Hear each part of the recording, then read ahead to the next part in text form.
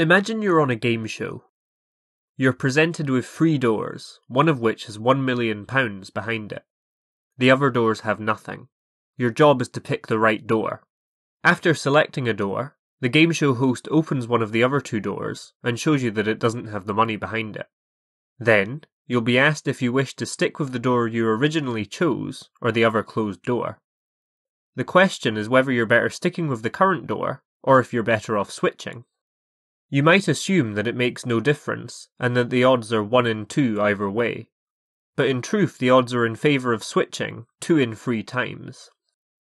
To see why, let's make our doors semi-transparent so we can see what's going on. To start with, there's a 1 in 3 chance of us picking the right door. Let's pick the first door. At this point, the likelihood of the money being behind one of the other 2 doors is 2 in 3. Now, our game show host, knowing where the money is, and knowing that we've picked door 1, has no option but to open door 2, at which point it's clear that switching would allow us to win, and not switching wouldn't. Let's try again with the money behind the second door. Again, we'll select door 1, and again there's a 2 in 3 chance that we're wrong. Notice that the game show host is again forced to open a specific door, door 3 in this case. And again, if we switch we win the game. The only time this fails is if we pick the correct door to begin with. In this case, though we were still likely to have picked incorrectly, the game show host can open either of the 2 doors, and switching will always give us the wrong door. Hence, sticking with our original door will be the right choice only 1 in 3 times. Now we have an intuitive understanding for the problem, let's try and prove it using probabilities. Firstly, note that the probability of the money being behind any given door to start with is 1 in 3. Let's assume we'll always select door 1, and let's see what door is opened by the host, depending on where the money is.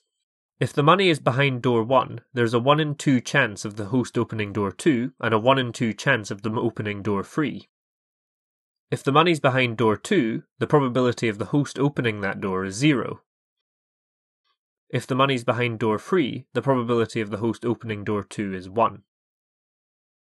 This information may seem somewhat irrelevant, but if we read what it's telling us, perhaps we can see a different perspective. Effectively, the first probability is saying that the probability of opening door 2, given that the money is behind door 1, is 1 in 2. Similarly, the probability of opening door 2, given that the money is behind door 3, is 1, and so on.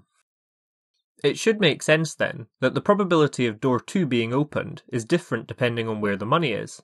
It should be possible to determine a new probability for where the money is based on which door was opened. If we want to know how likely it is that the money's behind door 1, we write it like this: the probability of the money being behind door 1 given that door 2 is open.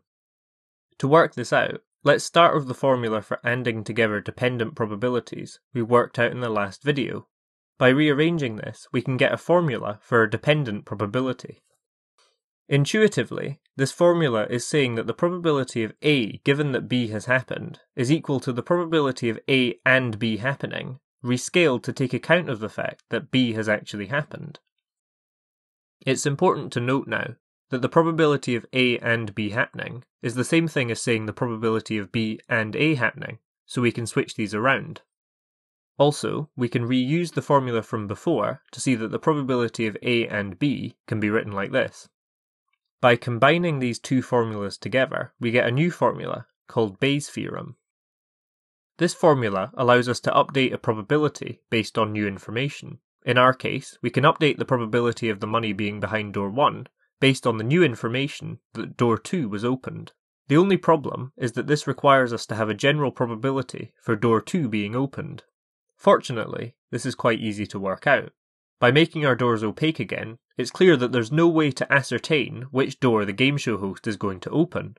We don't know where the money is. So the probability of door 2 being opened, given no other information, is 1 in 2.